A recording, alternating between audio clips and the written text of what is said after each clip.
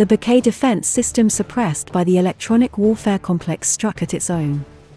The BUK anti-aircraft missile system carrying out a strike on an unknown air target was suppressed by a powerful electronic warfare complex, as a result of which a powerful blow was dealt to TS own positions.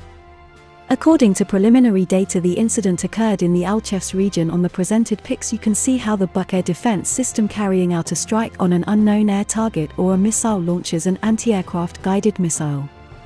However, the launched rocket, after overcoming several hundred meters, suddenly turned around and hit its own positions. This led to the destruction of the mobile launcher of the BUK defense system, as well as other destruction according to a number of data. The reason for this was powerful electronic suppression. At the moment, the date when such photos were taken remains unknown. However, as a result of a powerful explosion, there are victims, the number of which is not specified by the source. Experts drew attention to the fact that a few minutes before the incident the complex was already fired by anti-aircraft guided missiles, as indicated by contrails. However, in all likelihood, during the launch of the last anti-aircraft guided missile a very serious disruption of the complex's systems occurred.